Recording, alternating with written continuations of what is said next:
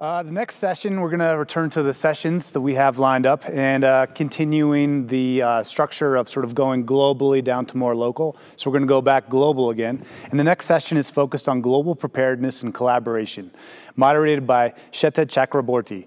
Sweta is a risk and behavioral scientist working at the forefront of climate action, including as the president of U.S. operations for We Don't Have Time, which is Greta Thunberg's organization. Sweta pursued her BS in decision science at Carnegie Mellon University and ultimately received her PhD in risk management from King's College London. Sweta then went on to complete a postdoctorate at Oxford University and worked as an adjunct professor at Columbia University. So Sweta, if you're with us, the floor is yours. Fantastic. Thank you so much for hosting this incredible day of really important critical conversations around national security and climate change. And we're really excited to get into the second half of the day, which is focusing on solutions and particularly this panel on global preparedness and collaboration. So we know that climate change is becoming one of the world's most critical national security issues of the 21st century. And we're no longer discussing why, but rather how we're going to address this through global preparedness and collaboration. So this panel in particular will examine how the climate crisis is set to change everything and what that means for our global collective action. I'm your moderator, as was just introduced. I am Dr. Sweta Chakraborty. I'm a risk and behavioral scientist, applying science and communication science to the public to actually communicate in a way that we know is robust and effective. You may have seen me in global news media like CNN and the BBC discussing how climate change amplifies disasters like hurricanes and infectious diseases. But unfortunately, still lesser known is how the climate and national security communities here in the United States and globally think about collaboration on and mitigating against climate change. As we've heard throughout the course of today, climate change is a threat multiplier. It intensifies existing conflicts, and it puts human and national global security at risk. This session's esteemed panelists will now contribute their expertise to exploring solutions on how we will globally prepare and cooperate. I would like to ask audience members to please get your questions in early. I will introduce each of the panelists and ask them a few questions each, and then we will open it up for audience Q&A. So we'll save about 15 minutes for it. So please do put your questions into the chat box, and I'll be keeping an eye, and I will do my best to get to your questions at the end of this session. So our panelists today, I'm very excited to introduce. First, Vice Admiral Ben Bekkering. Ben Bekkering is retired from the Royal Netherlands Navy just recently, 2019, after 40 years of what he describes as intense and rewarding service. He served in his junior years, mostly in the frigates, in various roles. During the second part of his career, he rotated between command positions at sea and staff positions on shore. He participated in a number of maritime security operations in the 2 decades that followed the Cold War. He was deployed to the waters around Somalia twice, conducting counter-piracy operations. After a tour as deputy commander of the Navy, he concluded his military career in Brussels, serving as the Netherlands' permanent military representative to NATO and the EU from 2016 to 2019. So we're really thrilled to have Ben Bekkering with us here today. In his recent years, he's shared his experiences in the field of security and defense and is now applying that experience to focusing on new security challenges like cyber and climate change and how they impact the wider world of security and defense. Very apropos for today's panel. Ben has way too many roles and accolades to name, but I know we'll be getting into some of this throughout this discussion. It'll become evident. Next, we have Cheryl Durrant. Cheryl has over 30 years experience in the national security sector, including specialist Army intelligence and defense capability and preparedness roles. In her former role as Director of Preparedness and Mobilisation in the Department of Defense, Cheryl led major defense initiatives into climate change and energy sustainability, and even commissioned the first major review of defense mobilization since Vietnam, including supporting studies into global supply chain vulnerability and cyber war. Since leaving defense in 2020, Cheryl has undertaken research and public advocacy on the nexus between climate change, planetary security, and resilience. Cheryl Durrant is currently an executive member of the Australian Security Leaders Climate Group and is an adjunct associate professor at the University of New South Wales. Thank you for being with us here today, Cheryl. And finally, we have Jane Neilson.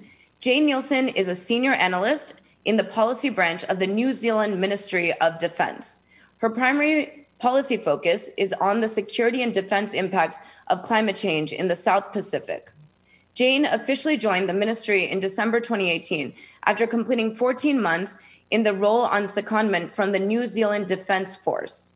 During her time with the ministry, Jane played a leading role in the production of the 2018 Defense Assessment, the Climate Crisis, Defense Readiness and Responsibilities, and the follow-on November 2019 Implementation Plan, responding to the climate crisis.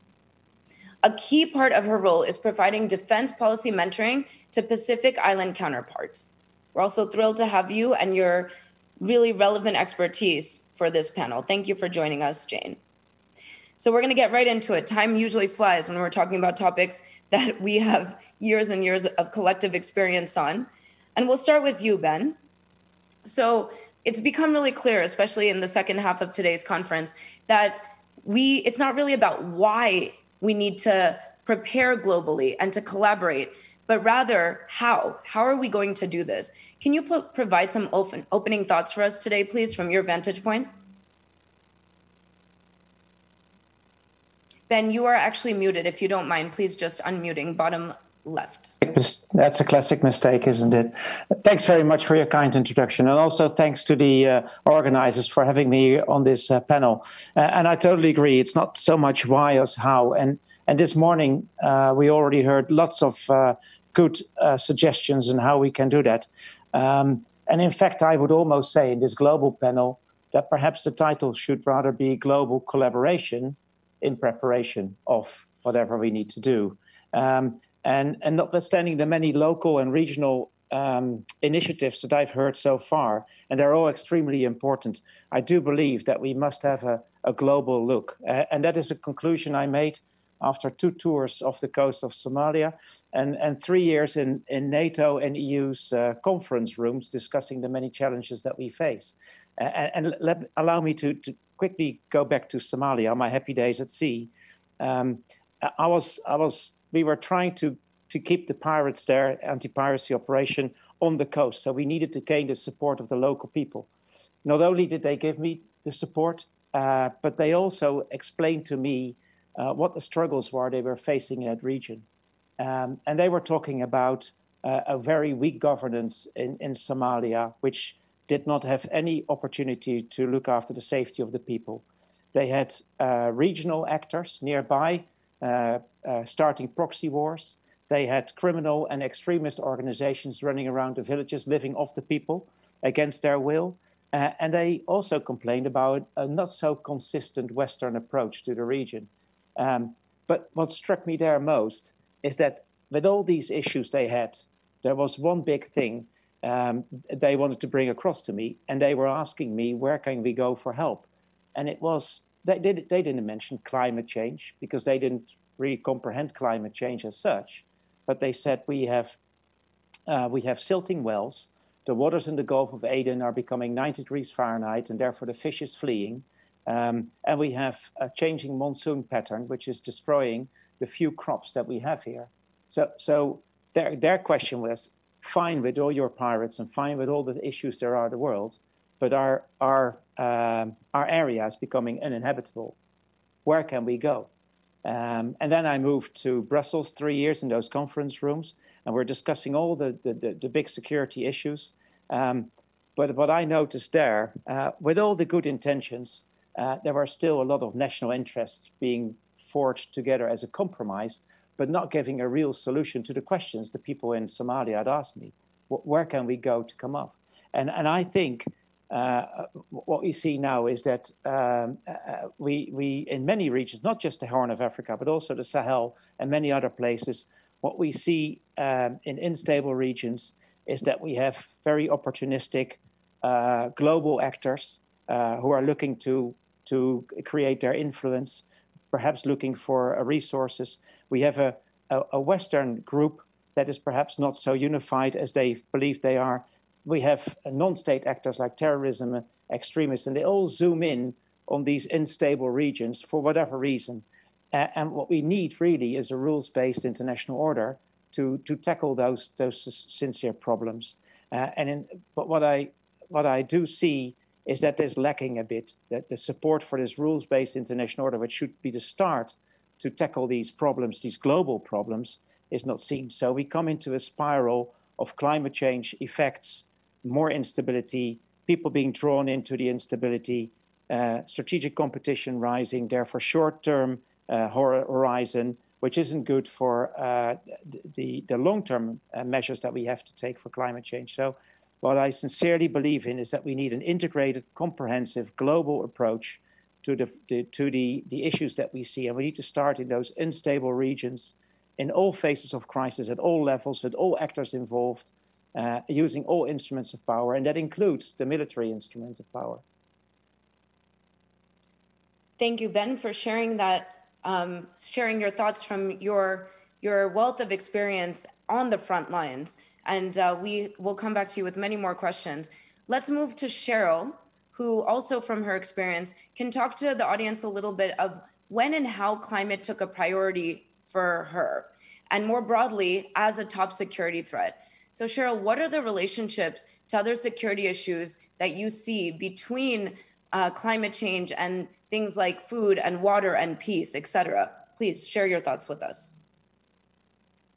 Thank you, and thanks to Nathan and the team for having me here on the panel today. And I'm joining you from Palawa Land in Tasmania, Australia, and I pay my respects to their elders, past, present, and emerging. And I think it is a journey for many in the military, and you heard in this morning's panel, the military's been looking at this for decades. I started looking at this in 2009. And when I first started looking at climate change, I was looking at it through a national security lens. It was one of many threats we were looking at. But it soon became clear to me as I went along this journey and understood more about it and listened. So Admiral Titley, yes, the first L of Lama. I listened to what scientists were saying. I listened to people in other security communities, environmental security communities, food security communities, water security, energy security. There's a lot of securities out there, and each of them had a story to tell about climate change. So what it became clear to me very soon was climate change was very different from other security threats that we're facing, and thus it needed different solutions and different thinking. And I've always said when I was in the military preparedness that the real first step of preparedness is actually understand the challenge you're facing. And the second step is really put all of your options on the table. I think we heard from Chris before in the immediate session what positive thinking and exploring all the options can bring to a solution, but you don't want to close off those options early by thinking too narrowly about the problem. So just a little bit recap about why climate change is perhaps a different security threat from other security threats. Well, I think first and foremost, it's an existential risk to humanity. So just process that. If we don't do anything, if we just sort of let this thing flow unchecked, the very worst case is that global civilization itself might be threatened and fall. So probably we don't want to choose that path. So we've got choice. We still have choice now. But not only is it an existential risk itself, and from a security perspective, that's sort of up there with nuclear war. So it's a biggie. But climate change also makes everything else with security in it a little bit more worse. We heard from this morning's session that climate change impacts on food and water security, so it affects the ability of communities to stay where they are and do what they've been doing for hundreds of thousands of years, or is basically live and have a life that they're happy with, and they have future for their family. And so climate change is impacting at that very basic level on communities through the changes that weather and heat are making into food and agricultural and water systems. We heard a bit about that too. But then it flows on further, because if you're struggling to make ends meet, if you can't stay in place, it starts to have economic impacts as well and social impacts. And you might not be able to stay in place, so you're going to move. And we've seen how movements of people away from the Sahel in Africa have destabilised some of the countries in Europe. So the longer you leave climate change unchecked, the more it starts playing out onto other risks to the way we live and what we want to achieve in the future. And even COVID-19, which we've all been experiencing and working through the last sort of over a year now and continue to work through. Climate change changes patterns of disease, and so it sort of even impacts upon that. It just impacts everything, and it's everywhere. And so in that sense, for me, a sort of epiphany, it requires new thinking, and national security thinking just won't cut it, because national security thinking's sort of bounded in the nation as the key thing. It's about protecting ourselves as a nation, and it's normally threats come from other nations or through nations or are to nations. But climate change is really at a planetary level, at a global level. And so it requires us to look out, if you like, and think a bit more broadly. And we're not going to solve this ourselves. We have to actually do this in a global way. So just like to sort of start, before I go into solutions, sort of to characterise the problem as a global problem requiring global solutions. And we've heard the collaboration word a lot, and we've heard from just Ben before. And I think that's second bit is really key to this panel's discussion, is the collaboration. So more on that later. Thanks. Absolutely. We'll definitely be getting into that. Thank you, Cheryl.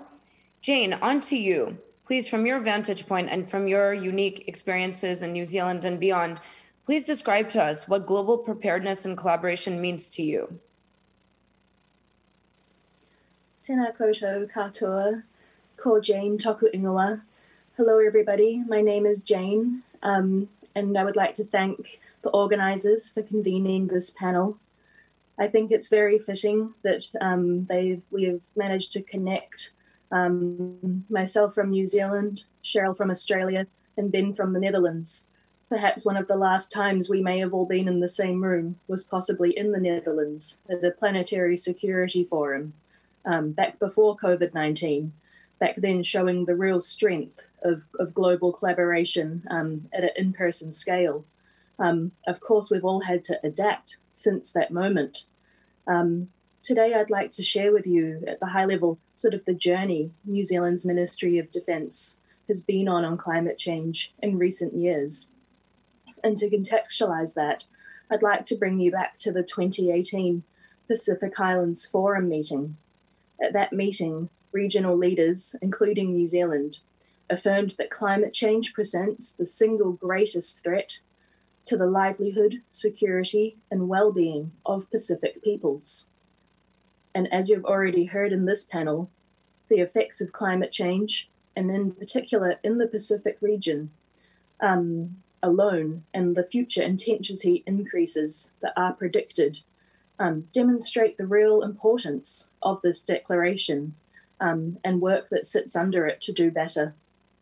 So in New Zealand, in 2018, our government of the time released a strategic defence policy statement that put climate change at the centre alongside more traditional security threats such as cyber and space, alongside transnational organised crime, for example. This showed that how climate change had not necessarily been given a centre stage in past documents. The science was becoming so clear, and the regional impacts as well were becoming so clear, that it was actually recognised alongside these more traditional security impacts. This led New Zealand into working on the 2018 Climate Change Defence Assessment, called the Climate Crisis, Defence Readiness and Responsibilities. This document really was trying to actually deep dive into how is climate change impacting the security and stability and well-being of the Pacific. And how does, for example, climate change impacts on Antarctica also impact the region down track in terms of sea level rise, but also the movement of fish stocks, which will impact communities and their well-being. This document, we at the end made a whole range of recommendations to make sure that our Defence Force and our Ministry of Defence collectively improved our work on climate change.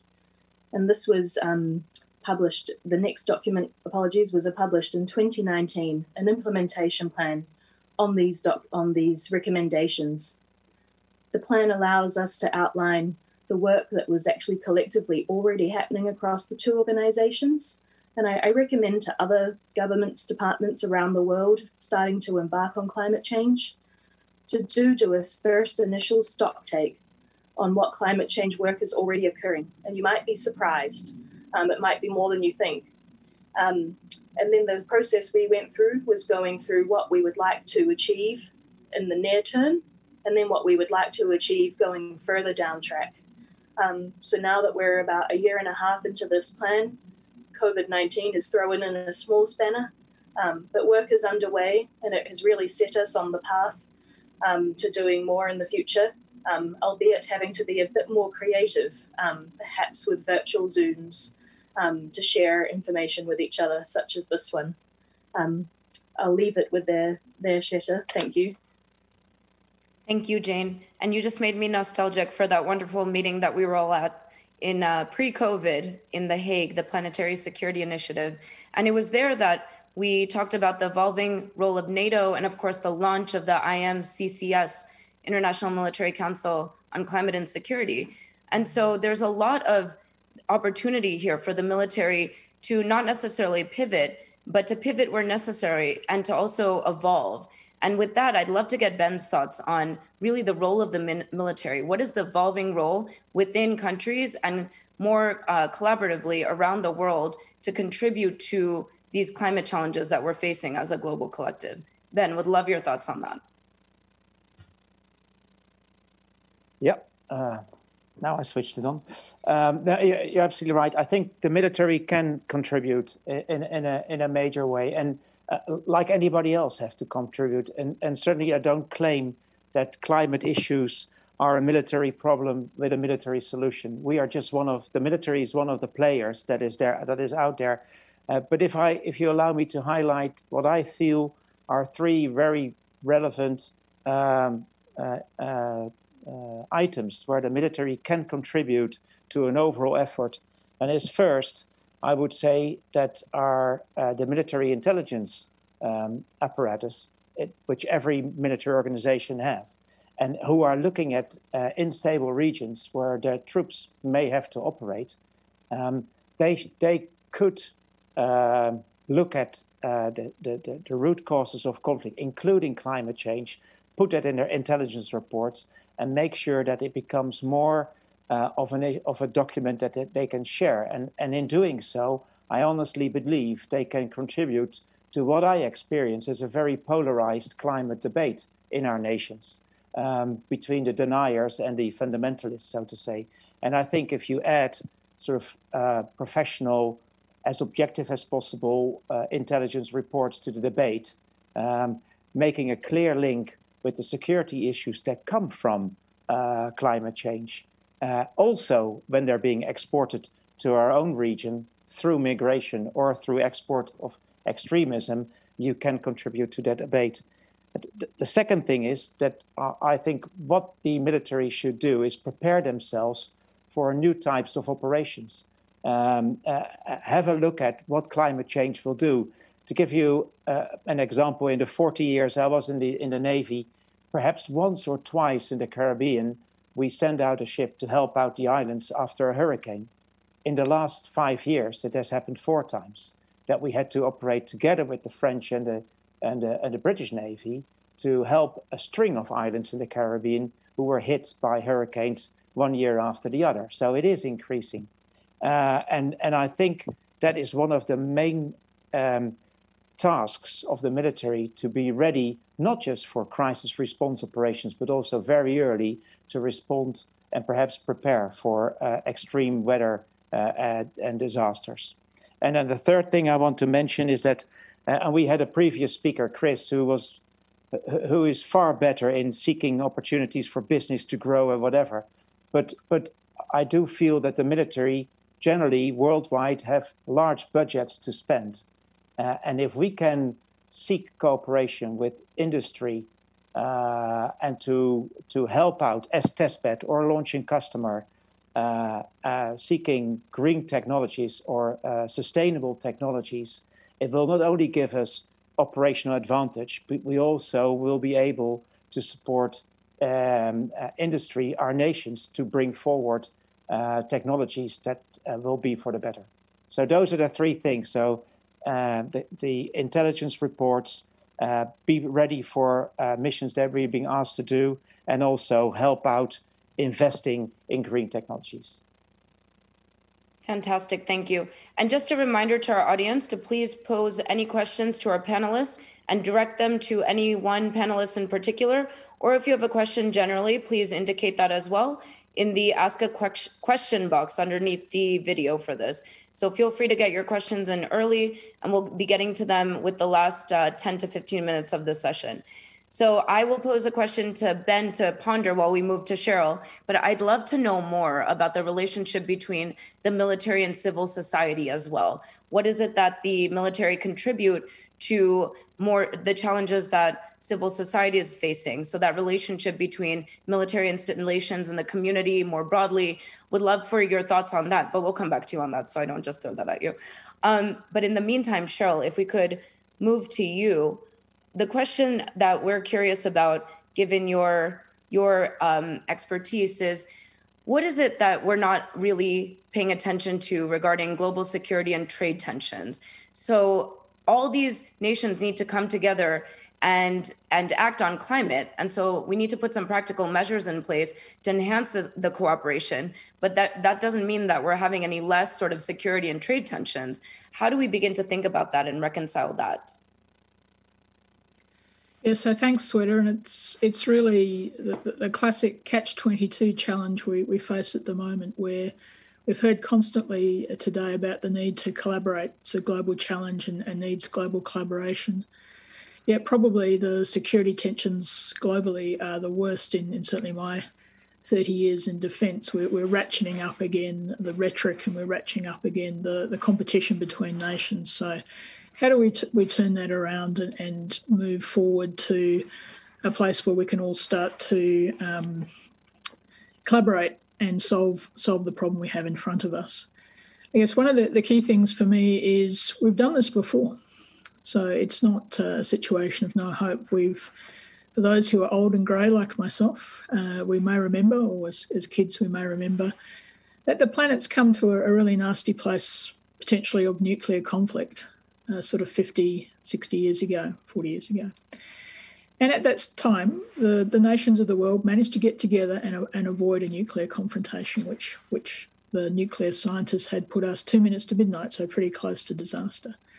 So I think there are some lessons in the past that we can bring forward to the future. And it's the importance of multilateral dialogue, and I think Ben touched on this as well.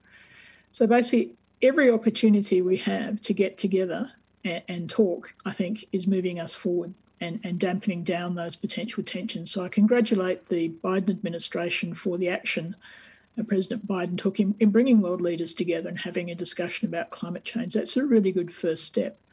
But it needs to be much broader and much deeper, and at every level. So every opportunity to talk across nations and talk across silos and talk across groups of people needs to be taken. And one of the things I'm really encouraged by is actually at the subnational level, there are a number of great initiatives which are connecting cities across the world, and Rockefeller C40 cities might be one that people are familiar with in America.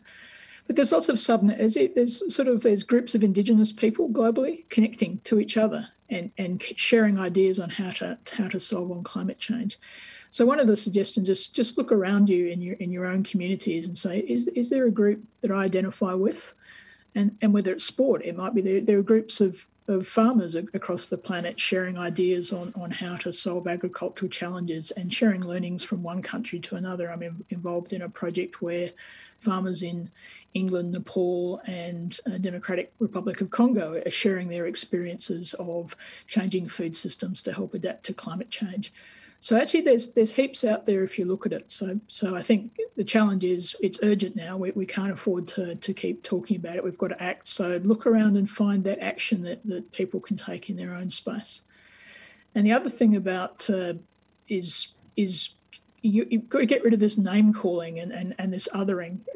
Australia, like America, with this really strong political divide, which makes it very hard to have a conversation about climate change. And often it's like, it's sort of like it's an argument between two people. It's nag, and tensions just escalate and go up. So you've got to take every opportunity to de-escalate and de-escalate those tensions. So all the name calling and the othering and the bad guys, good guys language is just not really terribly useful at the moment. If we accept that this is really a threat that requires the whole of the planet to solve, any action that's against that, so any action that's ratcheting up tensions or, pushing people away so you're not part of the solution. And I'm a fisherman as well, a fisherwoman. So there's opportunities to engage. So just look for them. So don't focus on the bad. Look at the opportunities, and there's heaps of opportunities. So I think just leave with that thing. Sometimes we can be too negative. It is a scary thing, climate change, but we just look at opportunities. And there in the military and diplomatic community, we've got some experience on this. So we're actually quite good at doing multinational dialogues and conventions, and COVID's made it hard, but we just need to do more of what you're doing here and have conversations where people from different places can come to a safe space and talk about the issues. Thank you so much for sharing that, Cheryl. That's music to my ears. As a behavioral scientist, I actually study why we have that resistance cognitively to new information that could really be helpful to adapting and to mitigating against those worst case scenarios of climate change, and why those barriers, those cognitive barriers, vary across demographics.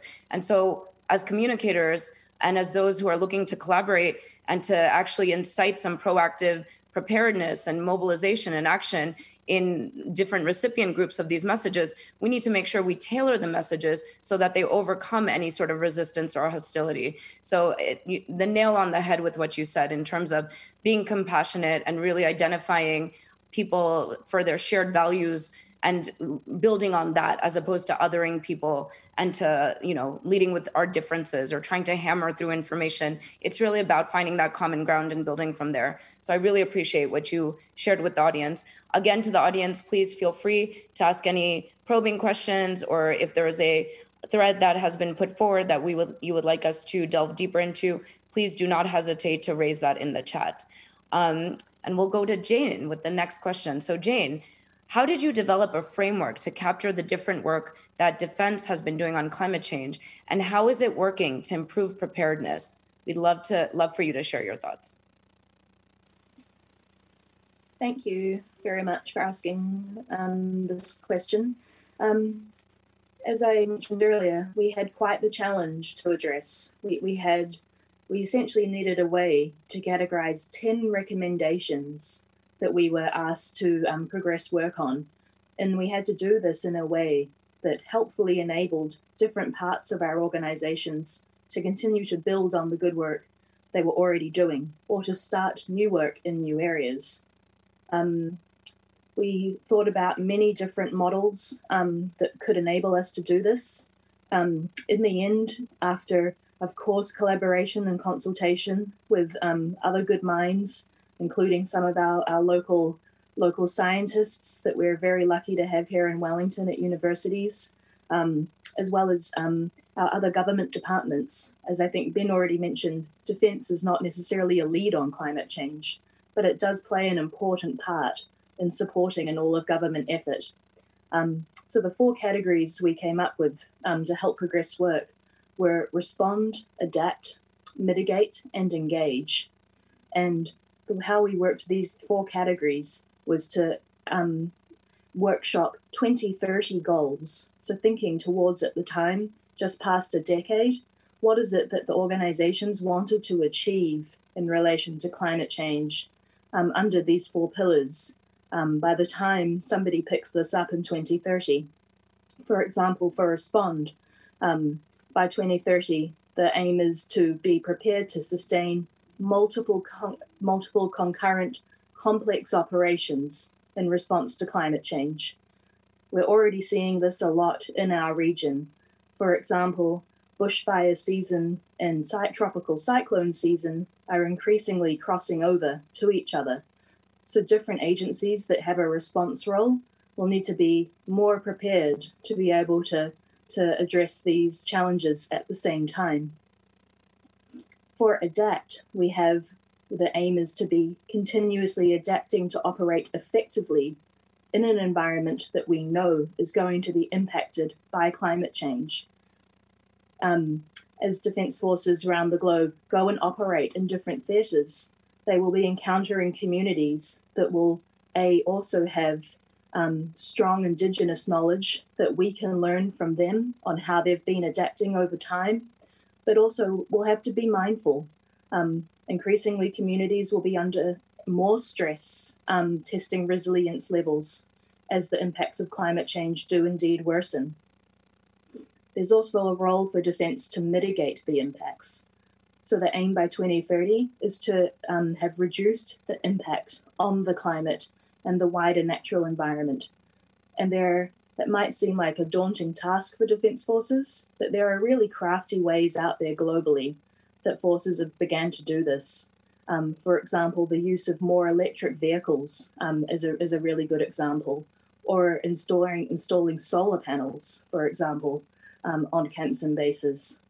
There's many different ways that countries have got into this, including New Zealand. And finally, for Engage, by 2030, we hope that we're a trusted partner on climate change and security in the Pacific and internationally. And I think I'll leave it there to potentially go into some of the collaboration aspects of this in the next round of discussions. Thank you. Yeah, that's fantastic. Thank you. That tees up well for the next round of questions. And I threw an additional one at Ben in the previous round. So I'd love for him to provide his thoughts on that. Really, the relationship between the military and civil society and the military installations within the community that the installations are operating in, that relationship and how that can really be taken advantage of in a way that's mutually beneficial. And then more broadly, what is it that the military needs to do? So we've been talking about what can the military contribute, but what must the military do? Would love your thoughts there, Ben. Yeah, and I think they flow into each other. So to build up from what Jane said, if you accept as the military that we will have some 20, 30 years still fossil fuel burning ships, aircraft, and vehicles around, and perhaps the latter is has the most opportunity to be replaced by something else, but ships and aircraft for some time will need fossil fuel. We must find ways as the military to offset that use, using perhaps making our bases and camps and barracks net providers of energy. But if you do that, you must be able to give that energy to someone else, probably the communities around the naval bases and the air stations and the army barracks. So you must find this new way of cooperation, and perhaps not many people know that, but the oldest government bodies in the Netherlands are the so-called water boards. They're over 1,000 years old, and they've existed and started well over 1,000 years ago to keep the water out. That we must build the same system in the Netherlands to look at our energy problem and now make sure that the whole community, everybody, uses the energy that is available and produced by everybody. And that will be a major challenge in which I think the military can play a substantial role, not just by being a partner, but also by stimulating research and using their investment budgets to help out the areas that need to be helped out. So that is, I think, where at our home bases, we can really help out and work together with the people around us. Is that what you were looking for? Yeah, no, that's very valuable information. Yeah. Thank you for sharing that. Yeah, and then what the military has to do. The first one we've touched upon already, and Jane mentioned as well. We need to increase our resilience. As I said, the Netherlands, my country, is 1/3 below sea level. So we've been fighting water for all our lives. But we have to keep on fighting and fighting and fighting, make the dikes higher every year. But there's an end to that. So we must also start thinking more creatively about other issues. So that is one thing. The second thing is making sure that wherever it's possible, we become providers of energy. That is an important one. But most importantly, I think we need to prepare our armed forces to be ready to. We are basically a crisis response force, but as most crises will be instigated by climate change, we must also climate adapt our forces by changing doctrines, by perhaps looking at other equipment. Just as a simple example, everybody knows what a submarine is, but the size of the submarine is often determined by the size of the ballast tanks needed to get the thing underwater and up again. That depends, the size of that ballast tank depends on the salinity and the temperature of the water. If you still want your submarines to operate in warm waters with high salinity and cold waters with very low salinity, your submarine needs to become very, very big.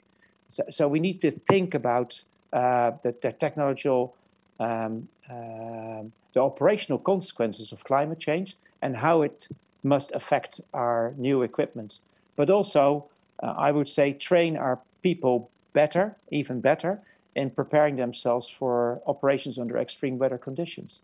So there's a wealth of things that the military needs to do in order to prepare themselves for the missions that will be at hand, and also become a responsible and a resilient operator in the field at the same time. And a question came from the audience before we come to Cheryl that really, I believe you're touching upon as you speak. So I would just ask for you to give a little bit more, if there is more, on how naval vessels are planning to reduce their fossil fuel usage beyond their current nuclear-powered ships. So if you have any further thoughts on that, that came from our audience. Yeah, that's a good one. And at the moment, I think quite a number of navies are thinking about replacing ships. And although there are alternatives like hydrogen propulsion, etc., certainly for small ships, that's an option. For the bigger ships, the frigates, destroyers, it is not yet an option. For my country, it would not be an option to go to nuclear-powered vessels. That would be far too expensive. So we're looking at other ways. But I must say that recently, the Navy, the maritime industry in the Netherlands, and the research establishments in the Netherlands have come together. They've been working together for a long time. They were dubbed the Golden Triangle, which is always a dangerous name to use. But it was a sort of a knowledge engine, and we're using that now. And the ambition is to produce a fossil fuel-free energy train on board a ship by the year 2040. And that's quite a challenge. But all these institutions now coming together, with the Navy playing a role as providing information, acting as testbed, and perhaps in the future launching customer, to allow the others to do their work and come up with a solution as quickly as possible. So that is a program that started recently. So the solution is not here yet, but certainly the consciousness that we must work on it is there, and a program has been set into motion. Excellent. Thank you, Ben, for giving us that update on the snapshot of where things are. So Cheryl, let's talk a little bit more about some of the barriers that we discussed previously, which is not just political will, some communication challenges, overcoming resistance to action, whatever those might be. But beyond that, what needs to be overcome really to make cooperation possible? For me, I think one of the key things is trust. And I'll just share a story, and it's sometimes we need to learn from the past. About just over 20 years ago, Australia almost came into conflict with our near neighbour Indonesia over the freedom of East Timor, or Timor-Leste. And part of the lessons learned from that was one of the reasons we didn't actually slide into conflict was that we'd had a program of cooperation between Australian and Indonesian military forces that had been running for 5 to 10 years before that. So our Chief of Defence Force at the time personally knew the Chief of the Indonesian Defence Force, and he got on the phone and said, hey, this is not something we want to go to war in, and just we can work this out. And also the officer who was on the ground when there was a potential force-on-force conflict at the border, because the two platoon commanders had different maps and the border was shown in different spaces. He also knew his Indonesian counterpart, who was in the platoon at the other side of the border. So by personal knowledge and respect and trust, conflict was averted. And I think the same things can happen now. So if we are regularly doing business with each other, and I'm talking now specifically about militaries, if we're working with each other, we tend to have more comfortable relations. We have a little bit more trust. And this can be quite difficult, and China is the big one. And I posed this question to a group of students from Southeast Asian nations, from Vietnam, Laos, Indonesia, Thailand, Cambodia, and Malaysia recently, and sort of, well, what's the problem? They said, well, we sort of know what we do. We don't really trust China to do it. They had an issue of trust. And they identified some solutions and similar solutions. They said, well, perhaps we could work together on humanitarian assistance and disaster relief. I mean, it's something militaries are called upon to do more and more and more. All militaries are doing it and have capabilities in this space. And militaries could cooperate in this space with sort of less risk. It's not as risky as some of the other things that we may not want to expose technologies, or we're concerned about intelligence collection. So let's start with things we can do. And one of the things we can do, I think, in the militaries is look at really how militaries, rather than individually respond to humanitarian crises, which are becoming bigger and bigger, and putting stress on militaries is can we do this sort of at a global scale? And I have in my mind, because I'm a fan of the Thunderbirds, that perhaps we need something like international rescue.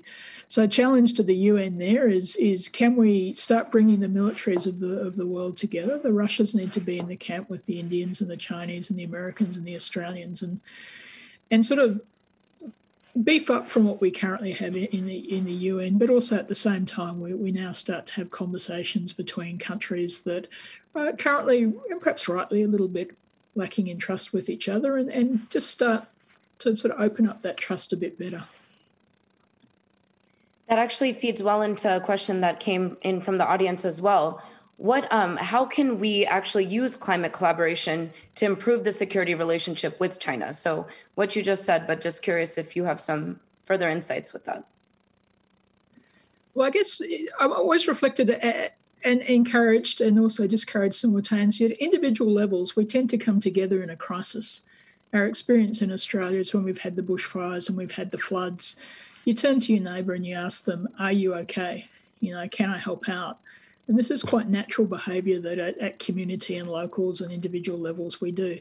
And you even help out your grumpy old neighbour who you may not particularly like, but if they're an elderly couple and there's been a flood come through, you go around and knock on their door and see if they're okay, and have they got some food and water, and could you help them out? Somehow at an international level, we don't do that. We do almost the complete opposite thing. So I think it's sort of, particularly with China, as we interpret their actions, is to ask ourselves, is China okay? Well, are you okay? They've got massive food and water and security problems. So a lot of the actions that seem aggressive from our perspective are really just like, you know, a nation looking after its own people. And I think it's that empathy, and to understand that we all, as humans, we're one species. We sort of all act mostly the same way. We have similar drivers. We all love our children. We all want the best for the future. And again, it's the sort of, let's be a bit respectful of other nations' actions. Often they're not the nastiness they're portrayed to be. They're actually sort of a nation trying to feed its people and trying to have a future for its children. So I think it's that understanding as well that's really important. But just like in every other collaboration, it sort of get together. There's some brilliant minds in China.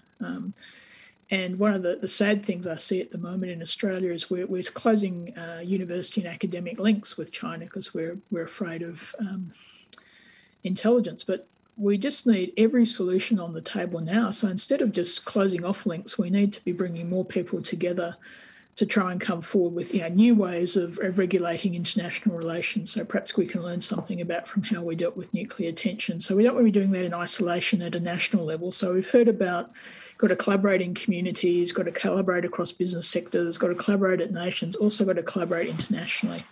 And so just as we're with COVID are sort of going back behind our own boundaries and sort of bunkering down, we now need to come out and look out.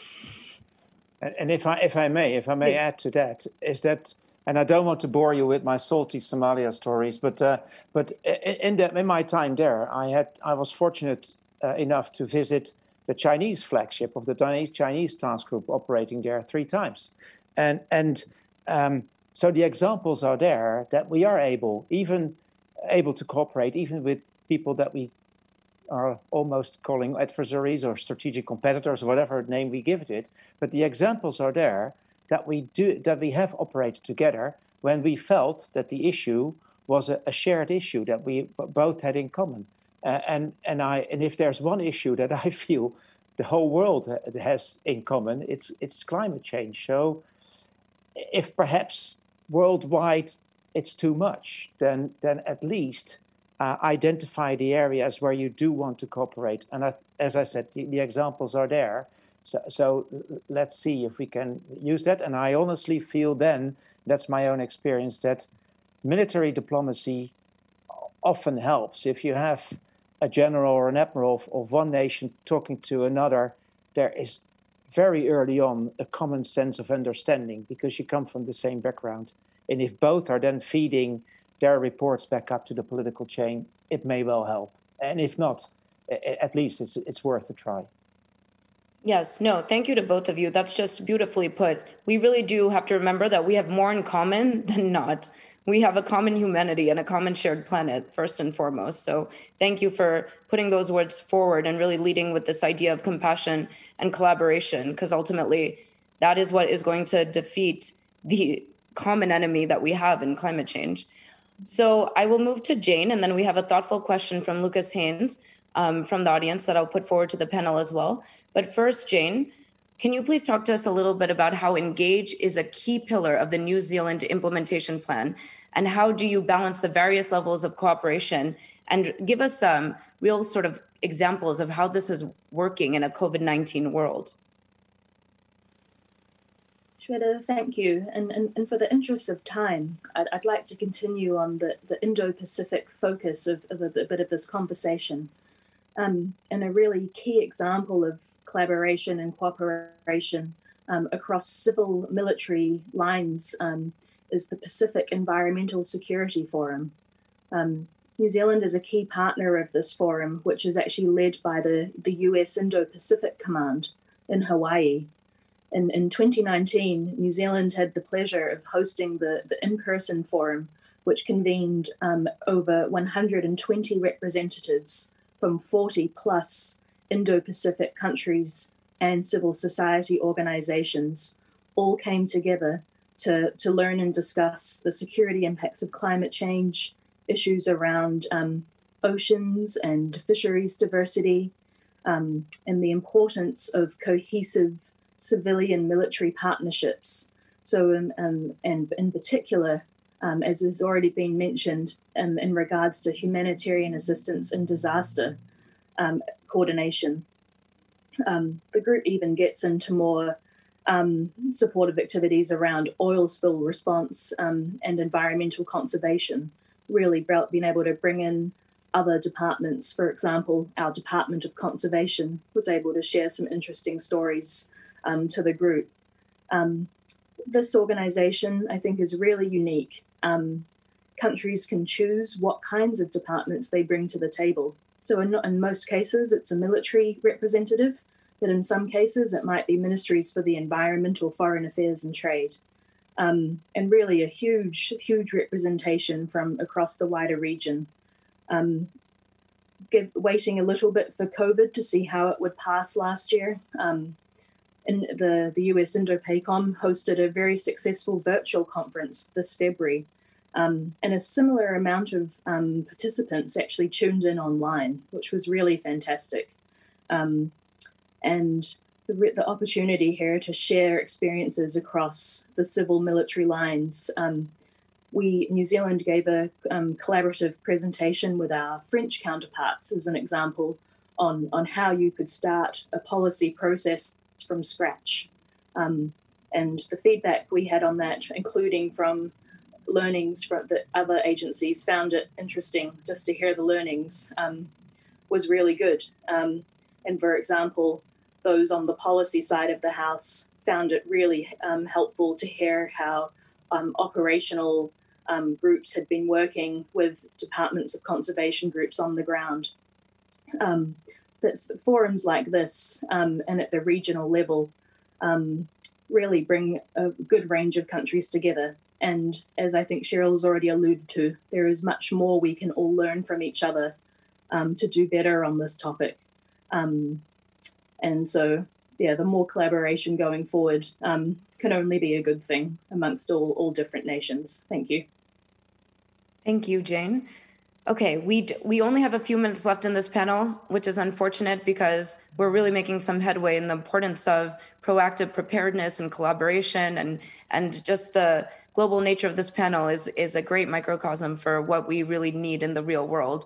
So a question from Lucas Haynes is, do any of the panelists here know if there is a study on global carbon footprint of defense ministries, is this another additional opportunity for cooperative mitigation?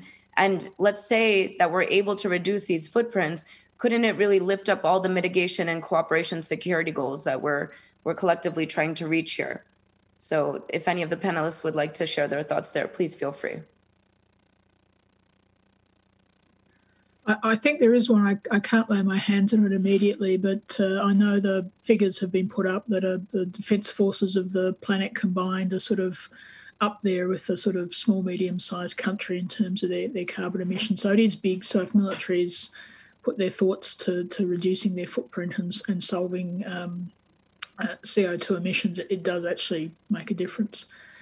But also, I think it just reinforces for me what the key solution is. The key solution is decarbonisation as quickly as possible, because it's solving the problem at its source. All the other interventions, humanitarian assistance, peace building, conflict prevention, food and water security, are dealing with the symptoms rather than the cause. So I think it brings us back to focus at the rapid decarbonisation is the solution. I'm happy to share with the Netherlands Navy, Australia's just launched a solar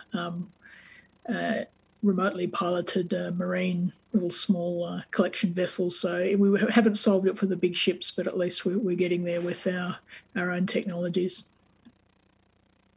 Thank you for that. Ben, please also use this question to provide any final thoughts. I know that, and I've left the service now almost 2 years ago.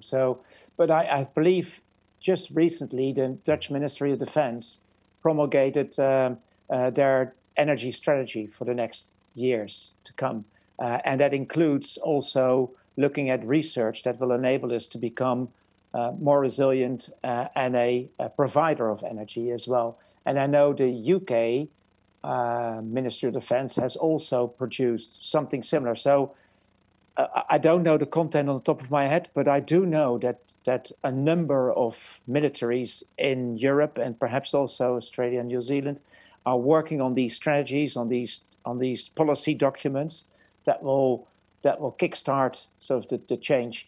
Now, whether reducing our carbon footprint will then help to solve all the problems in the world, I don't know, because although climate change is not just an instability driver, I think it's an instability accelerator almost.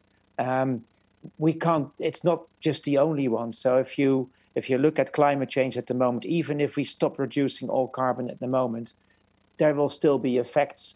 There will still be desertification in south of the Sahel. There will still be growing populations there. So there will be security issues coming. But it will certainly help us to address those things better if we become more responsible actors. Thank you, Ben. Well, we've reached the end of our session. Jane, if you have any final, just a few words that you would like to share as we close out the session, please. Thank you, Sweta. Nothing much further to add, just to say thank you to both the panelists and to yourself as the convener, and also to those organising this day, and wish all the future panels well for the rest of your conference. Thank you very much. Well, thank you. Thank you, Jane. Thank you, Cheryl. Thank you, Ben, for the work that you do and your expertise, and for taking the time to contribute and to share with this audience today. Thank you all very much, and all the best for the rest of today's conference. Back to you, Nathan.